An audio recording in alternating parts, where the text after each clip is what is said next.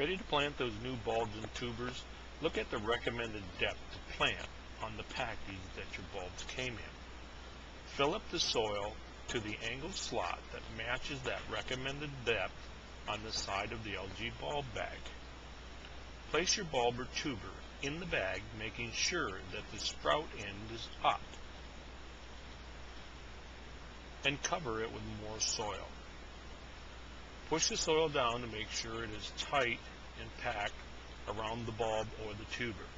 This will keep the moisture against the bulb or tuber so it gets a good start. Now finish digging out the soil to the depth of the bag.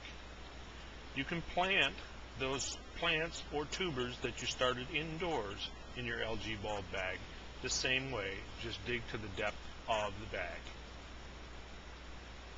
Place the bulb bag in the hole, cover it with soil, making sure that you pack the soil tight.